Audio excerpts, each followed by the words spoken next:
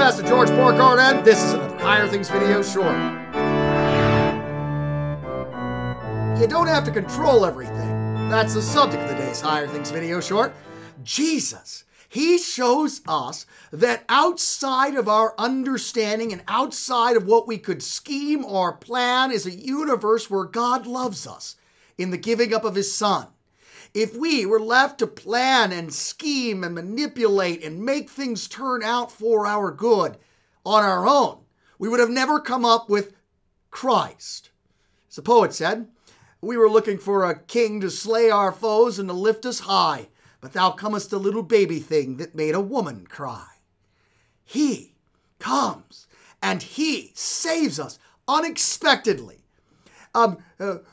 being such a savior as we could never have figured out on our own, taking upon himself our sins, dying the death we deserve, and rising again on the third day, and ascending on high to the very right hand of all majesty and glory, our King, our God, our Jesus. Oftentimes, we all try to do it. Plan everything out so we say the right thing at the right time, that we scheme the right scheme, that we're prepared. We live in the universe of the Roman poet Virgil, fortune favors the prepared mind.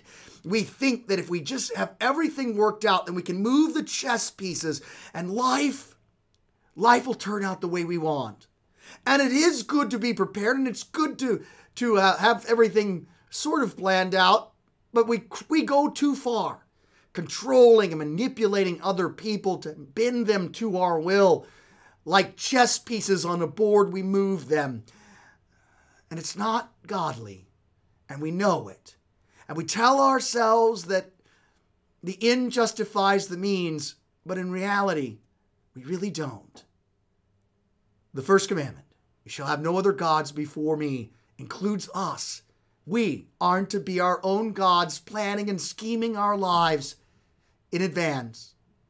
So free is Jesus, so free that he can tell us not to prepare in advance what we are going to say about him, and to trust that the Spirit will give us the words. That is a freedom that believes that God is going to turn our right answers right and our wrong answers right for our good. That he's going to make the universe good for us, even when it goes wrong for us. And that we are on the receiving end of a God who loves us so much that he gave up his Son for us.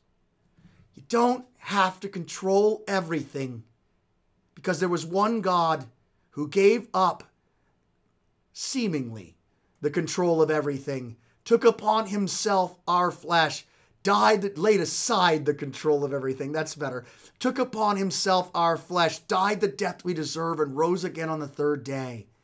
He laid his life in the hands of a God who judges justly.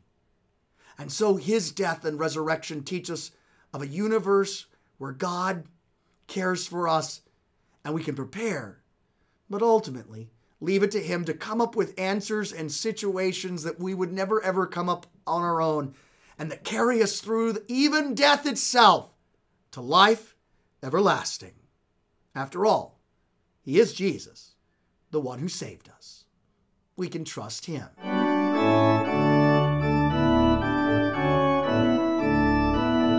I'm Pastor George Borgard, and this has been another Higher Things video short.